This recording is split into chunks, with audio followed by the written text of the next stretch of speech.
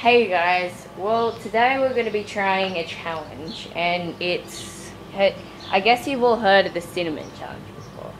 Well, it's like that except it's a teaspoon of flour instead of cinnamon. I've heard about it and I've heard it tastes like glue. So yeah, let's try it out.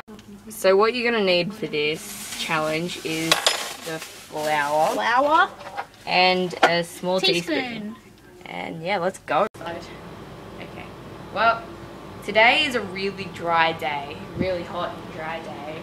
So it's pretty much 40 degrees. It's a really hot day. Yeah. In Australia, yeah. And so we decided to add another little bit to the challenge. We're not allowed to drink water, are we? Yeah, no glasses of water. So. Until 5 minutes after. Yes.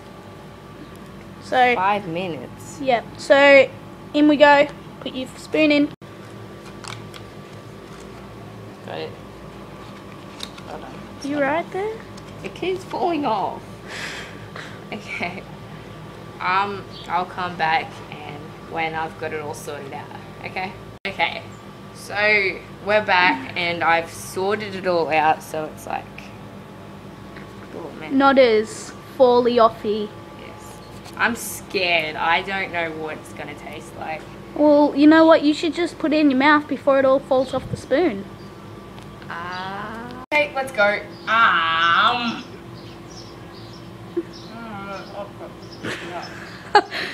I'm dripping. I'm dripping. You what? I'm leaking.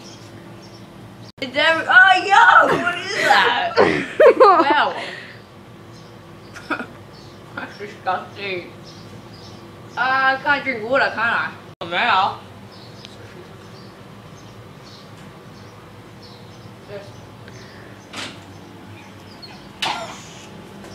I actually really popped. Okay, so we'll come back in 5 minutes and see how he's going. Okay, so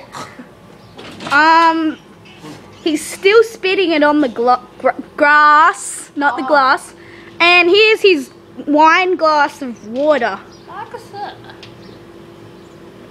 Yeah. Okay, so if you stop spitting on the grass, you can spit in the glass. So I'm never stepping on that grass again. Have a drink. Have a nice drink. Okay, so you may spit it wherever you like, except on me! Except on me!